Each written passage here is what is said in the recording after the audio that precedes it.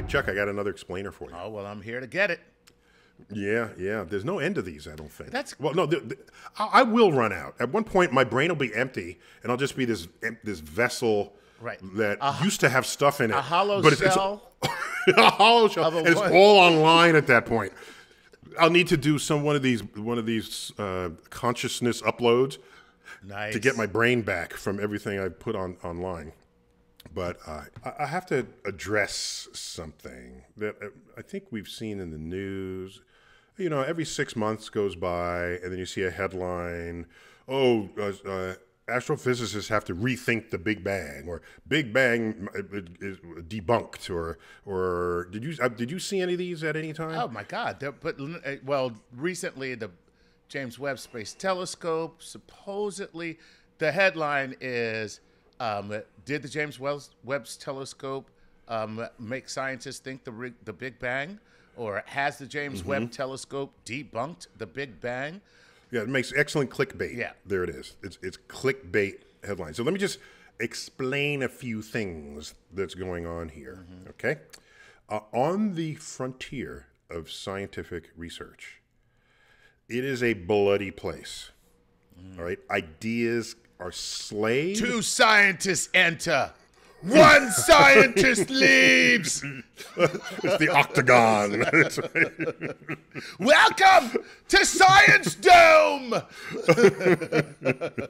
On the frontier, ideas are contested daily. Right. And most ideas turn out to be wrong.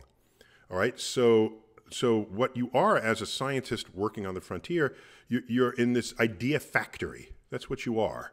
And the successful idea is not the one that's argued most strenuously or argued by the most articulate. Yeah, that's called politics.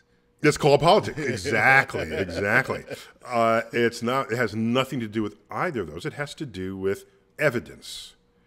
All right, which idea is supported by evidence? So typically, what happens is you can test your ideas, and here's where you have to be convincing. You have to say, "I think my idea is better than your idea." And here's a way to test it. Right. So I have an idea. So if you don't like me, the way you show it is you design an experiment to show I'm wrong. Ooh, okay. Ooh, that's some cutthroat, nasty stuff. That's some right there. It's some nasty. Ooh, all right. That's some Real Housewives stuff. Real Housewives. Let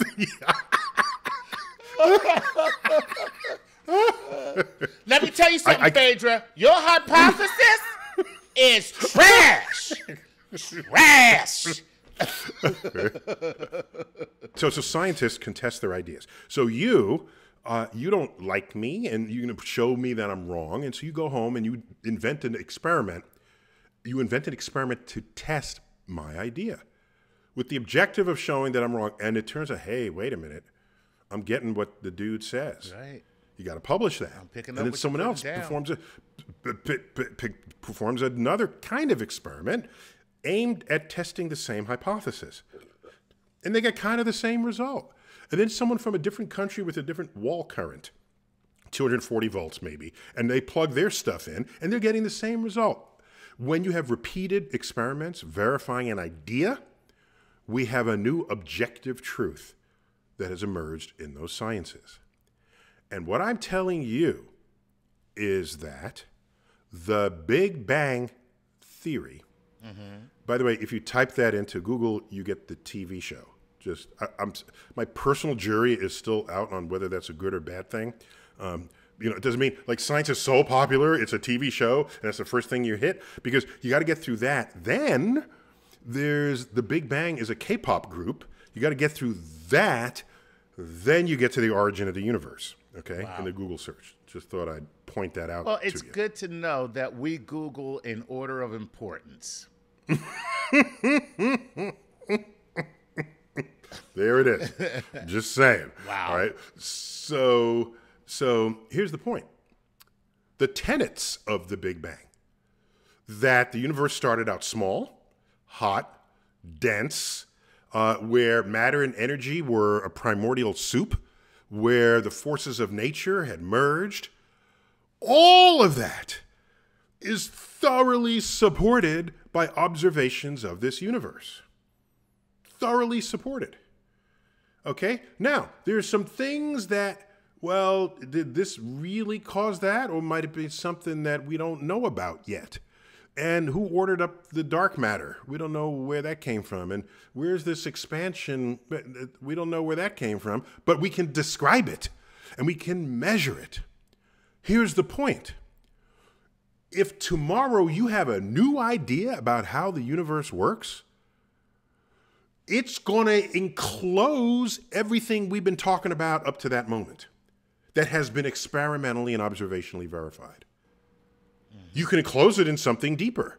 Okay, you can say, oh, wait, I have an idea. Our universe is just one in a multiverse. Right. Fine, okay? But our universe would have started with a Big Bang, okay? Right. And our universe would have expanded from a dense, hot state. And it's been cooling ever since. That's observed, and that's real, and that's not going away. That's my point. So what you have are journalists trying to make clickbait.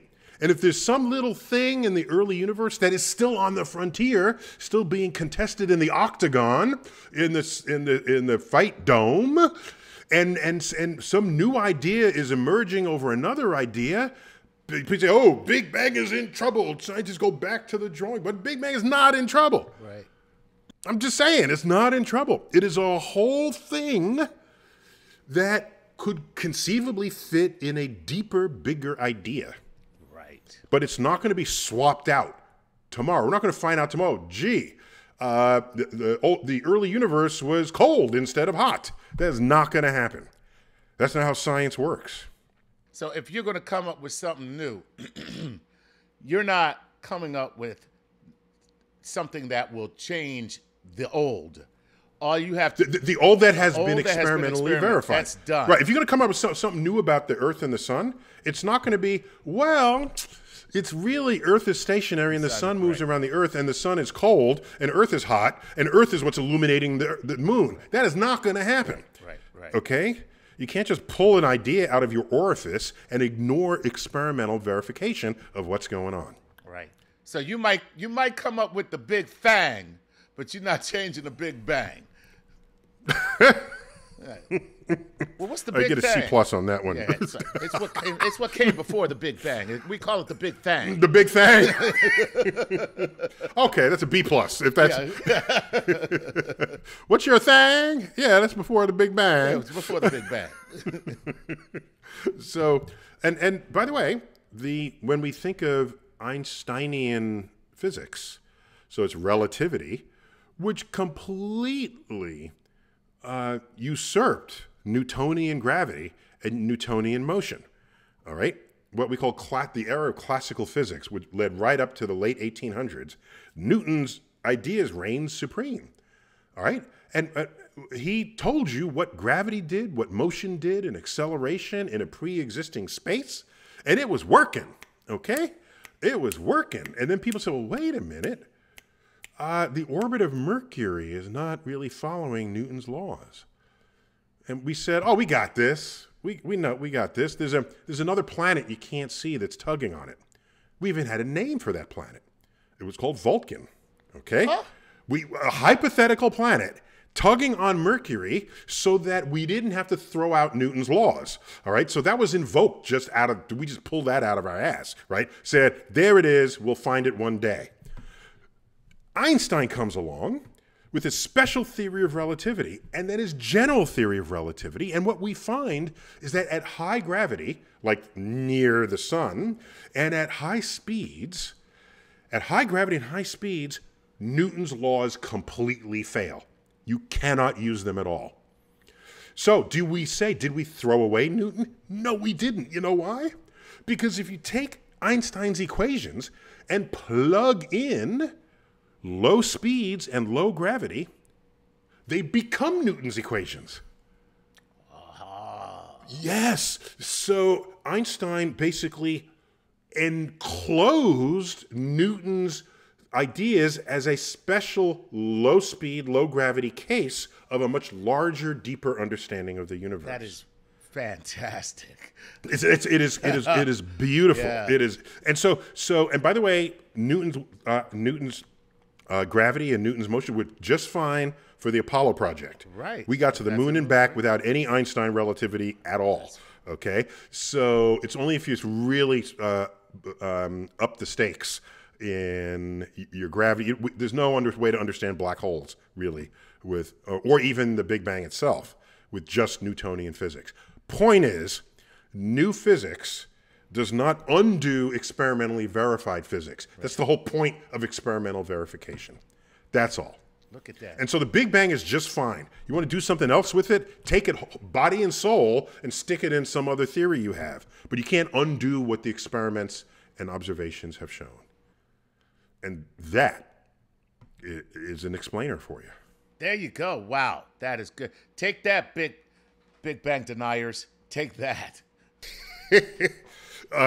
So that's an explainer from the Octagon, from the Scientist Fight Club. There it is. Science Fight Club. I love it. All right, so we got to end it there, Chuck. Always good to have you. Always a pleasure. All right, Neil deGrasse Tyson here for StarTalk. Keep looking up.